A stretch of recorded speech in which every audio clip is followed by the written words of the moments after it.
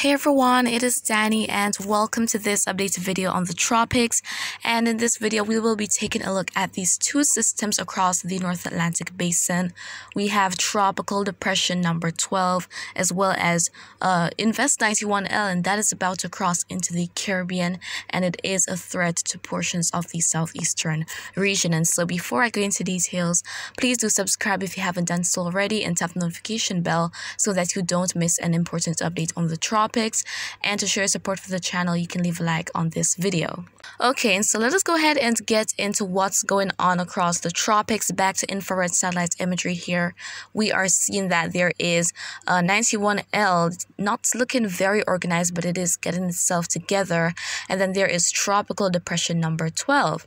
So let's look at Depression 12 first. Let's go on to the cone forecast for the system here, and we're seeing that the National Hurricane Center is not expecting that this is going to be intensifying into a tropical storm, but it should dissipate maybe before the end of this week.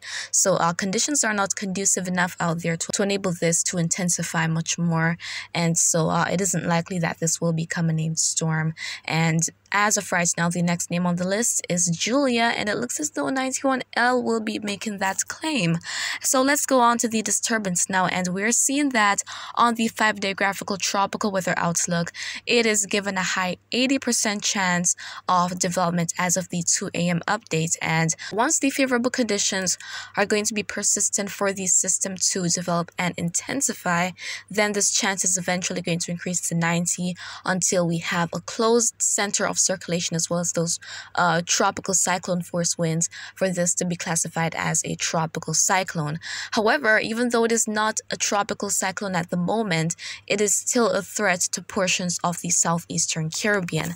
And so let's take a closer look at it on satellite, and we're seeing here that the system is not very organized, as I said earlier, but it is producing quite a bit of shower and thunderstorm activity, and conditions should be more conducive as the system heads into the southeastern Caribbean Sea. So that favorable wind shear, a very moist environment, as well as those very warm ocean waters will enable intensification. The only thing I see being a potential issue for this is the land interaction. If it is too close to land, that can help to inhibit significant development of the system. But if it remains over water for the most part, then we could definitely see some intensification. And I really think that this is our next tropical cyclone that we're looking at here. All right, and going to what the models are expecting now. So looking at the model intensity guidance here, we have quite a few models available, and majority are expecting that this will become a tropical storm, and some of them are expecting a hurricane, some showing a major hurricane. And to be honest, I do not think that this is impossible, but once it is in that very favorable region, no land interaction, those very warm waters, the conducive wind shear, as well as a lot of moisture, then I have no doubts that this thing here could rapidly intensify. And as a matter of fact, seeing the possible track of it heading towards Central America really brings me back to 2020 with Hurricane Iota. So let's hope that this is not going to be a similar outcome with the system here, because the long term is very uncertain for it. There can be a lot of changes, but what is sure right now is that the Lesser Antilles, specifically the Windward Islands, are being impacted by this and will continue to be impacted as we head throughout today. And this is going to be entering the southeastern Caribbean, where we could see some further intensification as time goes by. And so then now, in terms of conditions out there for the wind shear, as I said, the shear should be more conducive. That red indicates those strong upper level winds, and that is what tropical cyclones hate, because that really helps to displace activity and prevent the system from growing and intensifying. However, we're seeing those greens across the Caribbean, and that green means there is conducive wind shear, meaning that no strong upper level winds. Things are quite calm up there, and that will enable the system to really get itself together with little to no interference.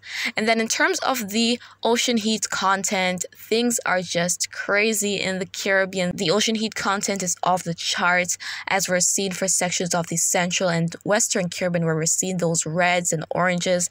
So that is indicating very deep warm water, and this is just going to be helping to fuel the system as it makes its way across the region here. But it is not expected to move into the northwestern Caribbean as of now. As I said, changes are possible. When it comes on to the long term, there is no certainty, so we just have to keep watching the system as time goes by.